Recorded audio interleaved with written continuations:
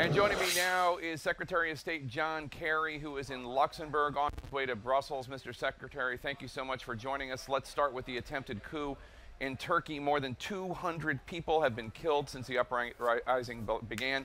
Operations at the U.S. airbase there have been halted. Power's been cut. Our troops there are operating off of military generators. 5 military facilities in Turkey have been placed at the highest alert level. This seems to show a huge level of disrespect. Who is responsible for this? Is it Erdogan? Jake, we don't have all the details of what has happened with respect to the coup.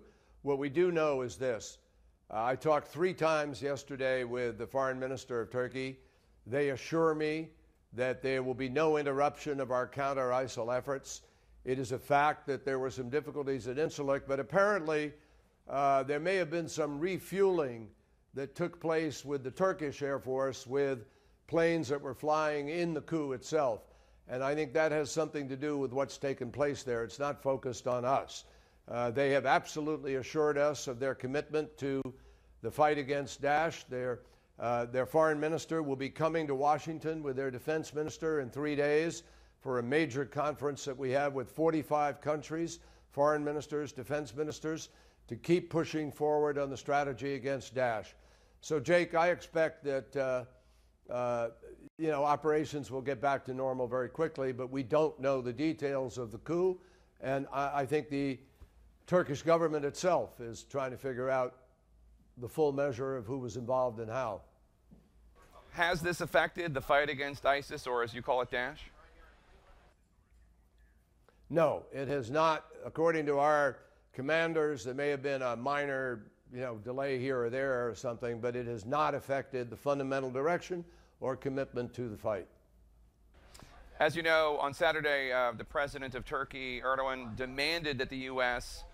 arrest or hand over one of his enemies, Fethullah Gulen, the person he is holding responsible for this coup, who's living in self-imposed exile in the Poconos in Pennsylvania.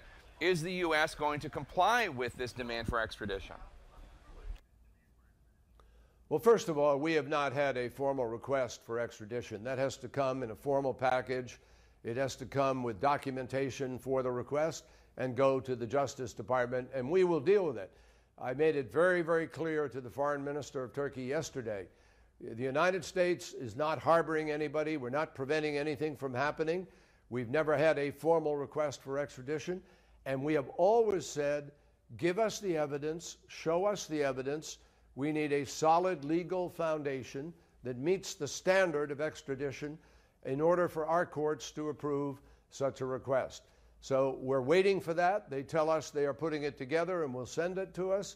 But we think it's irresponsible to have accusations of American involvement when we're simply waiting for their request, which we're absolutely prepared to act on if it meets the legal standard.